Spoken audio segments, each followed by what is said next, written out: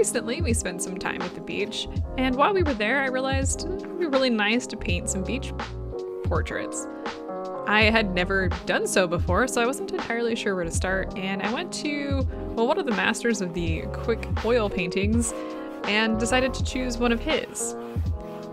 Bob Ross's Crimson Tide is what I chose to do, and I followed along with him while I painted the same scene. Well, mostly the same scene.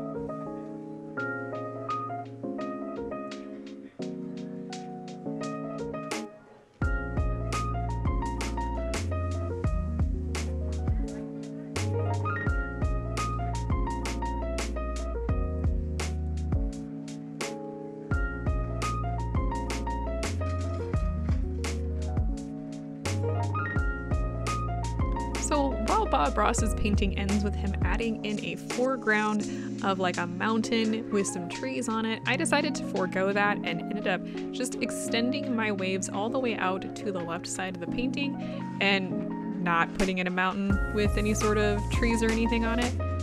I found this to be a little bit more for what I was seeking. Rather than like a scene with trees and stuff, I wanted pure beach.